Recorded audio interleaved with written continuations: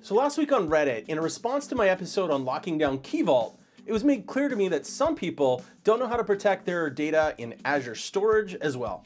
Seems like a great topic to cover. Let's get to it.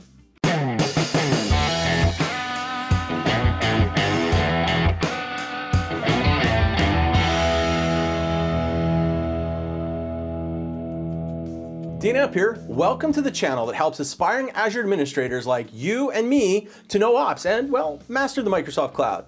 I'm glad you're here. If you haven't yet, smash the subscribe button so you can be notified when I release new videos each week. All right, so Azure Storage is Microsoft's cloud storage solution for modern data storage scenarios. It offers a massively scalable object store for data objects, a file system service for the cloud, a messaging store for reliable messaging, and a cost-effective NoSQL table store. A lot of Azure resources leverage Azure Storage today. From your VM disks to application queues, chances are you have sensitive data sitting in Azure Storage right now. How secure is it? Let's find out. Let's first discuss data at rest. So all data written to Azure Storage is encrypted using a 256-bit AES key. By default, Microsoft manages that encryption key for you. However, you are in complete control of that and can use your own customer managed key, storing it in Key Vault and referencing that within the configuration of your storage account. Unless you have a specific need to do so, I recommend you let Microsoft manage the encryption keys. They regularly rotate the keys and take care of all of this transparently for you. Why add administrative burden on yourself to manage keys for the very small gain it gives you of being in control? Besides, behind the scenes, Microsoft will need to use that key to encrypt and decrypt the data inside of the storage service anyways. So if you're trying to protect yourself against Microsoft, this isn't the way to do it. One other thing to consider when thinking about data at rest is Azure Storage encryption versus disk encryption. Azure Storage encryption encrypts the page blobs that back the Azure Virtual Machine disks. Additionally though, all Azure VM disks may be optionally encrypted with Azure Disk Encryption. Azure Disk Encryption uses industry standard BitLocker on Windows and dmcrypt on Linux to provide operating system-based encryption solutions that are integrated with Azure Key Vault. Use both methods. You want the operating systems to take advantage of disk encryption for data inside the disk, while keeping the raw disk blobs protected when accessed via Azure Storage. There is no real performance loss in this scenario and offers you additional protection. So use it.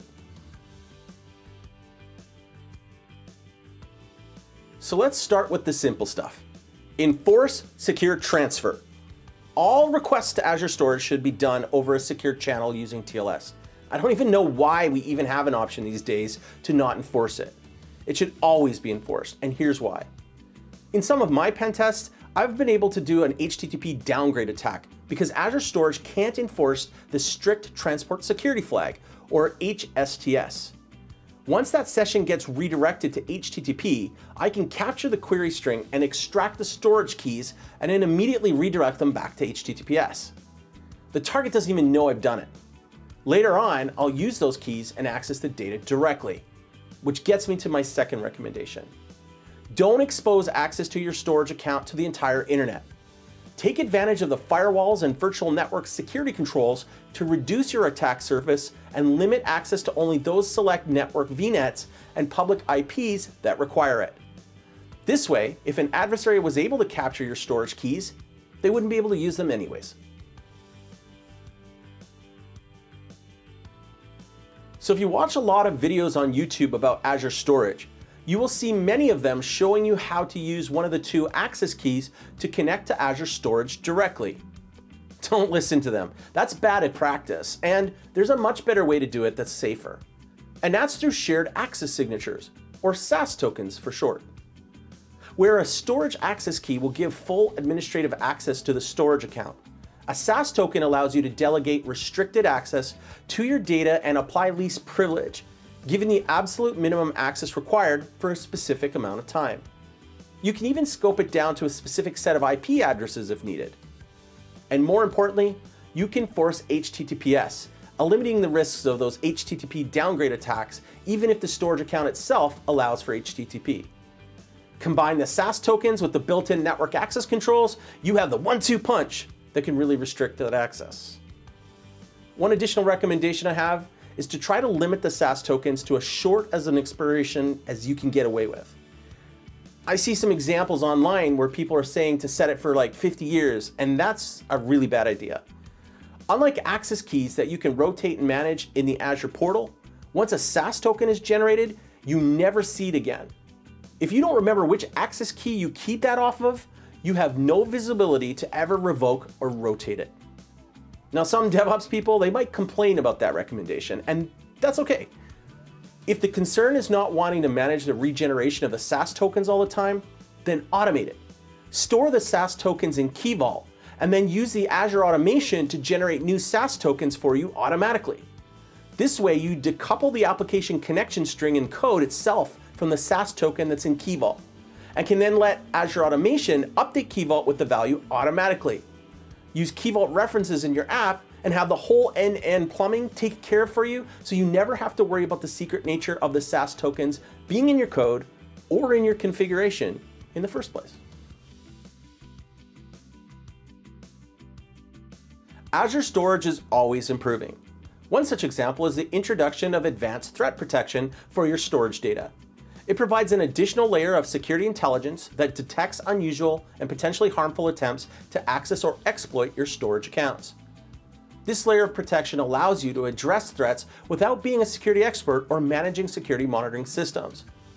There is an additional charge for this, but it's like 2 cents for every 10,000 transactions. Storage ATP even integrates directly into the Azure Security Center, and it will email all subscription administrators when alerts are triggered. Another option to consider is to enable soft deletes under data protection. You can enable a retention policy that will allow you to recover deleted data for a short period of time, kind of like how your recycling bin works on your desktop. This is useful in those situations where data is accidentally deleted and you want to recover it quickly. Finally, I want to talk about logging. I might sound like a broken record here, but it's a pet peeve that I have about Azure. So many services do not have audit logging turned on by default, which leaves cloud administrators over a barrel when we have to track problems down and understand how our IT is being accessed in the cloud. So go into diagnostic settings and enable logging. Make sure you enable the v2.0 log format so that you can benefit from the additional logging of requests using OAuth tokens, which was missing from the platform for what seems like forever. Turning this logging on will then enable a new blob container in your storage account called $logs. You won't be able to see this in the Storage Explorer built into the Azure portal, but you can see it if you use the desktop version. This contains a deeply nested structure broken down by year, month, and day to make it easier to isolate your logs. There isn't a log viewer for all of this, unfortunately, but there is a better way to read this data anyways. Microsoft has published a PowerShell script that will convert your storage analytics logs into a format that can be consumed by log analytics. So you can ingest your storage logs into your log analytics workspace and then use KQL to grok the data however you like. I'll leave a link to the Microsoft blog post that discusses this strategy in the show notes below. Are you new to KQL and the whole Kusto Query Language? No problem. I'll also leave a link to the episode I did on how to recon your resources with KQL. That'll help you understand how to work with log analytics. It doesn't take a lot of effort to better secure your data in Azure Storage. I hope I've been able to show you that here. What do you think? Was this helpful? Let me know by hitting the like button. It really does help. And if you haven't yet, smash the subscribe button so that you can be notified as I publish new content each week. Until then, thanks for watching. Keep your cloud data safe. We'll see you in the next episode.